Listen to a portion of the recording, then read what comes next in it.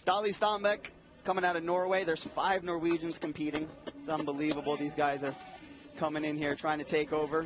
Ståle, TTR world champion in 2012, so he's got the skills.